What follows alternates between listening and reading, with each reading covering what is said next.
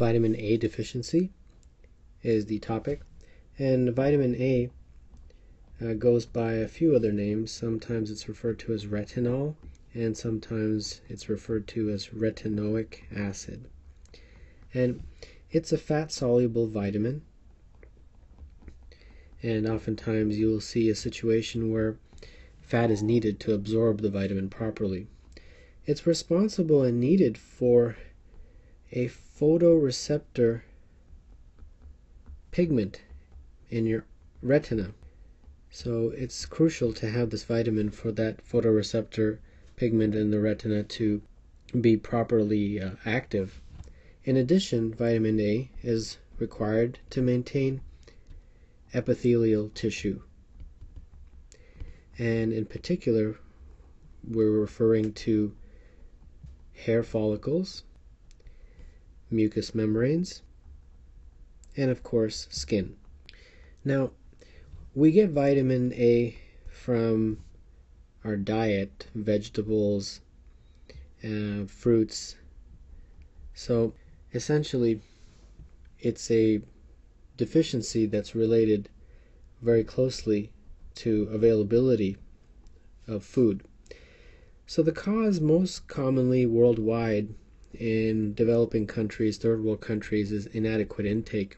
Sometimes also fat malabsorption is the cause because you need fat to absorb the vitamin. Now, absorption problems have a long list of diseases that are associated.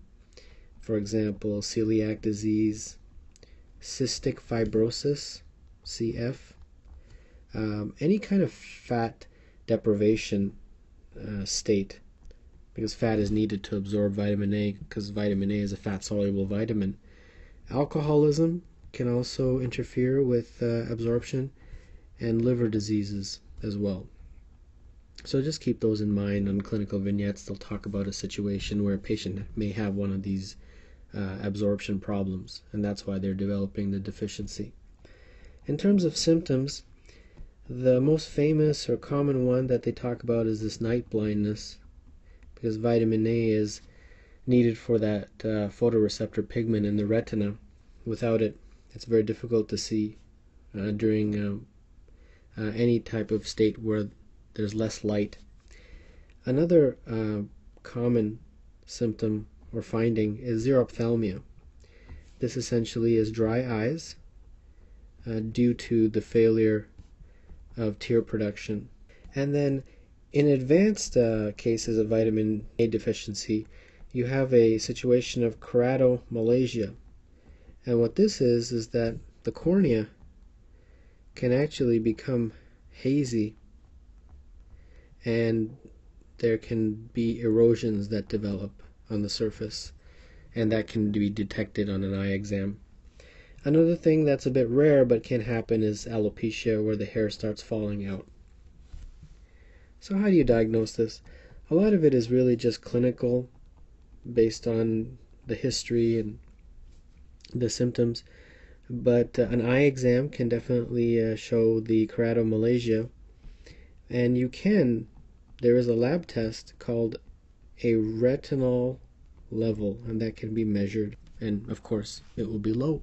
In terms of treatment, really it's a combination of just replacement with vitamin A, in particular vitamin A palmitate, which is given 4,500 international units orally every day. And then of course you encourage the patient to eat food that has high levels of vitamin A, such as leafy green vegetables, fruits such as oranges and carrots. So now let's take a look at a few vignettes, see what this looks like. 63-year-old man comes to the office because of problem seeing. He says that his wife is making him get some help because he got into a minor car accident last night, and it was his fault because he had difficulty seeing. His vision is fine during the day, but is basically blind as a bat when it is dark. He admits to an occasional bottle of vodka. He has dry skin and multiple diffuse areas of hyperkeratosis. His condition would most likely have been prevented by supplementation with.